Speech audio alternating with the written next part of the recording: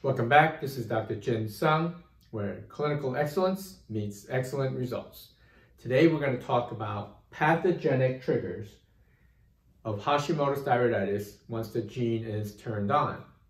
So when we look at different pathogens, there are very common ones and not so common ones that can create triggers for Hashimoto's thyroiditis.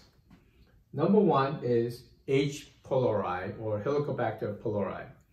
This is a very common infection of the upper GI tract, and it can create symptoms of GERD or gastric reflux disease, right? So when you have reflux signs, indigestion, persistent cough, or especially at night, you may actually have H. pylori. And if you have Hashimoto's thyroiditis, it could potentially create an additional trigger. Next is Toxoplasma gonad. This is a common infection from cat feces. So the domesticated cat or cats in general can create this, and it could be excreted through the fecal matter. So if you can breathe in this stuff or somehow get it into your mouth or whatever, you can create an infection and it can create a trigger for Hashimoto's. Another one is Yessenia Enterocolitica.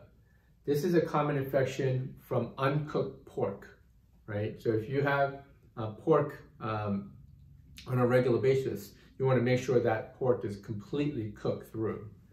Another one is Candida Albicans. That's an overgrowth of yeast. This can create problems for the GI tract as the vaginal areas for women. The most common ways you can develop Candida is through prolonged antibiotic therapy. So if you had multiple rounds of antibiotics or you've had many rounds over the years, every time you take an antibiotic, you may get Candida overgrowth. Another one is Hep C or Hepatitis C. And that's transmitted through blood, basically, or sexual activity. Another one is Epstein Barr virus. This one's a very, very common virus that mimics the thyroid gland or can create molecular mimicry of the thyroid. So Epstein Barr virus is a very common one. So is a Cytomegalovirus or CMV. These two are very common. Another one in the herpes family that people don't really know about is called Herpes Virus 6 or HHV6. This in particular will create disruption in the brain. So it affects brain tissue. So HHV6 or Herpes Virus 6 is another infection that people don't realize they may have.